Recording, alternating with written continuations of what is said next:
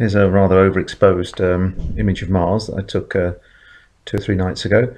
Not much to see, but if you clip the red channel so that there's only a little bit of the highlight showing through, you can actually begin to see features, and these are cloud features associated with volcanoes, mountains on Mars.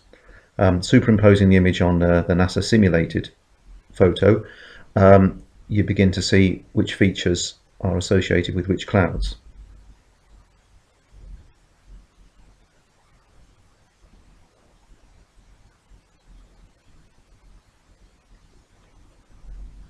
In particular, you've got the two biggest volcanoes, Olympus Mons and Skyris Mons, but there are also several other features which relate to the cloud features as well.